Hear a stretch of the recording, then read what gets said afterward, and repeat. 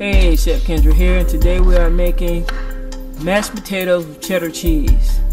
It's going to take about 3 russet potatoes, give them a good dice, put them in some cold water, and then we're going to bring them up to a boil, and then we're going to reduce the heat and simmer them for 20 minutes.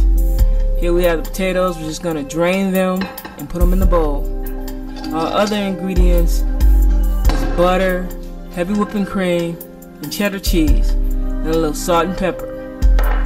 In goes the butter, in goes the cheddar cheese. Now you want the butter warm, and you actually want the cream warm also. Now, as opposed to using a potato masher, I like to use my pastry cutter. In goes the heavy whipping cream, and we're going to mix it all in, but we're going to mix it in slowly.